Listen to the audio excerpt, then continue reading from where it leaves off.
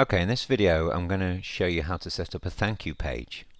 We're going to want a thank you page for when someone signs up on our squeeze page, and when they confirm that they've signed up we want to send them to a thank you page.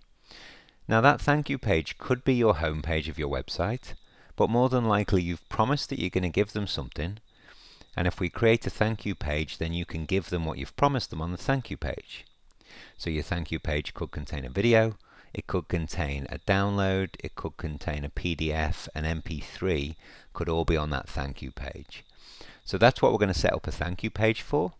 And I'm going to show you an example of setting up a thank you page which then contains a video.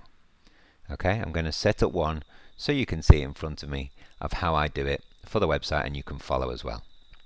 So I'm logged in here to the dashboard of WordPress, and what we want to do is set up another page.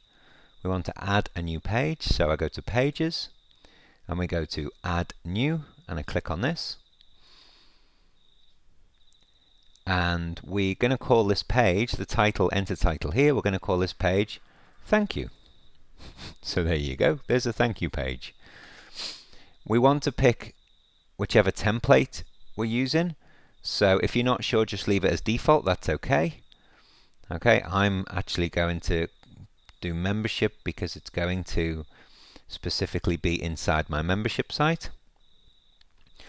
And in here we can put in the words in here, thank you very much for signing up